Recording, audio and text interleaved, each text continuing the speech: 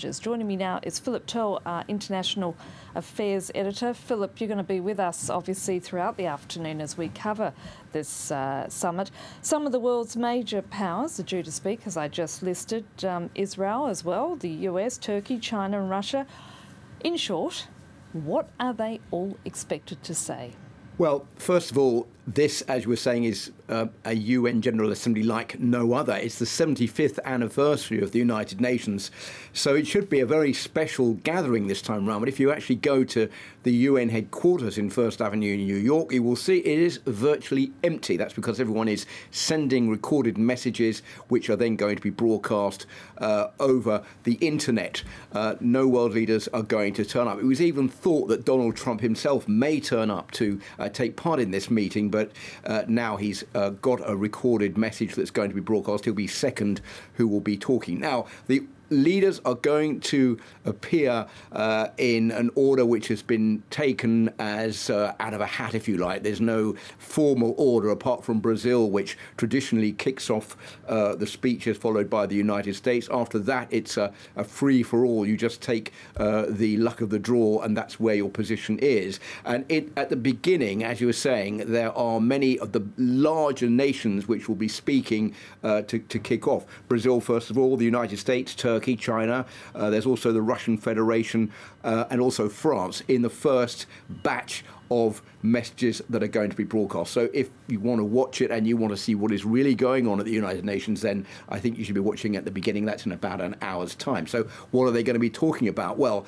I think Jair Bolsonaro of Brazil will obviously be defending the criticism about deforestation of the Amazon and also his treatment of the coronavirus outbreak and his denial about the seriousness of it, even though he has had the virus himself.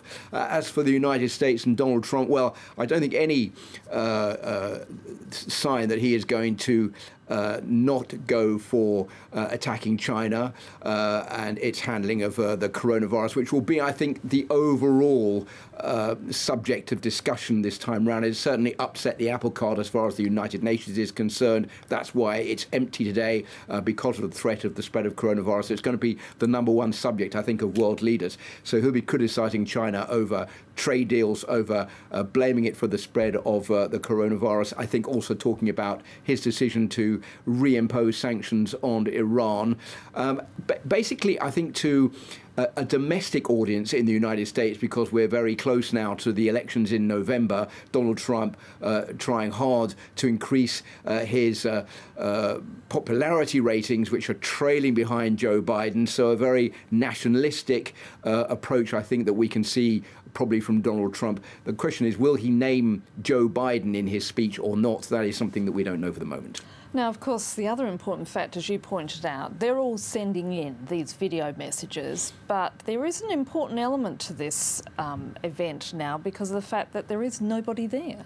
Yes, that is true. If you look at the way it's laid out, normally each delegation has a right to have 6 people in the room.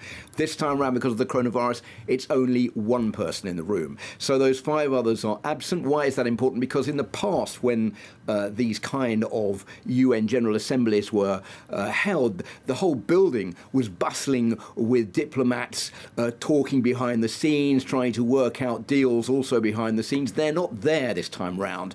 So we have the speeches of the different world leaders, but then there is no behind the scenes diplomacy, and there's no right of reply either from one world leader to another, because all of those speeches have already been recorded. So it's an enchaînement, as they say in French, a continued a series of speeches that are going to be broadcast throughout the day, but there'll be no behind-the-scenes diplomacy, no right of reply. So it could be a fairly dry exercise, if you like, because each one is going to stick to their positions and no one will have to answer for anything.